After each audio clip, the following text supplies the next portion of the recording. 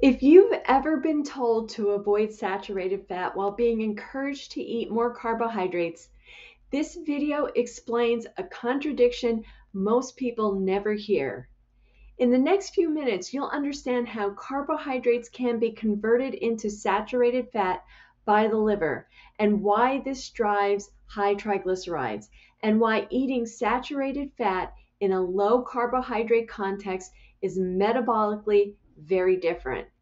This understanding can completely change how you interpret your labs and how you advocate for your health. Many people leave the doctor's office with advice that sounds like this: your triglycerides are high, reduce saturated fat, choose low fat foods, increase whole grains.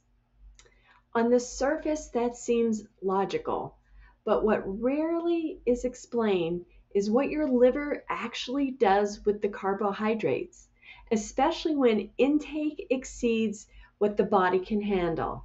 That missing explanation is where the contradiction begins.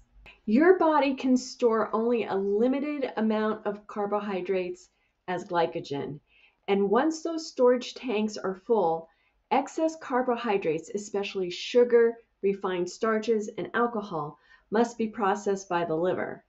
The liver converts that excess into fat through a pathway called de novo lipogenesis. And here's the part most people never hear. The primary fat produced through this process is palmitic acid. It is a saturated fat. So when carbohydrate intake exceeds metabolic capacity, the liver doesn't just store sugar, it manufactures saturated fat. That newly created fat doesn't stay in the liver. It's packaged into triglycerides, released into the bloodstream, and transported as VLDL particles. That stands for very low density lipoproteins.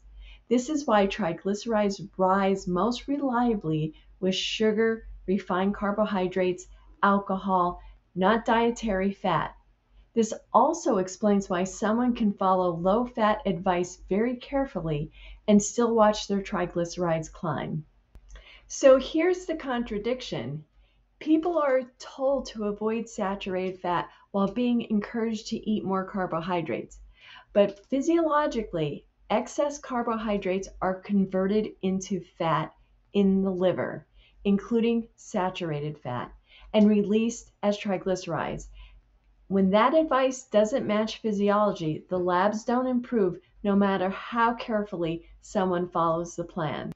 At this point, a very reasonable question comes up. If saturated fat can be stored regardless of where it comes from, why does it matter whether it's eaten or made by the liver? The fat molecule itself isn't different. Saturated fat is saturated fat. What is different is the metabolic environment that required the liver to make it. So when saturated fat is eaten in a low carbohydrate context, insulin remains relatively low. That fat can be used for energy, stored, and released later on when it's needed. Triglycerides are often stable or falling, and liver fat frequently improves. But de novo lipogenesis only turns on when carbohydrate intake exceeds metabolic capacity. In that state, insulin is elevated, glycogen stores are full, the liver is under pressure to convert sugar into fat. That process raises triglycerides, promotes fatty liver, and signals metabolic overload. So it's not that the fat made by the liver is worse, it's that needing to make it at all tells us the system is already strained. So why does this matter for patients? This understanding changes the conversation. Instead of confusion or frustration, patients can ask better questions.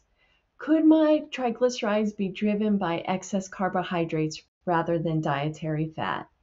What role might insulin and liver fat be playing here? Would reducing refined carbohydrates help normalize these labs? This reframes the issue from effort to physiology. It also explains why low carbohydrate approaches so often lower triglycerides, improve HDL, and reduce fatty liver, even when saturated fat intake increases. When it comes right down to it, triglycerides aren't mysterious. They're not random, they are a metabolic signal.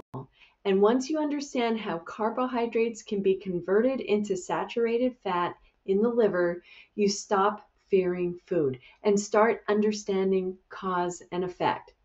Metabolism always tells the truth, and informed patients become better partners in their care. This is Dr. Rose. I'll see you in the next video.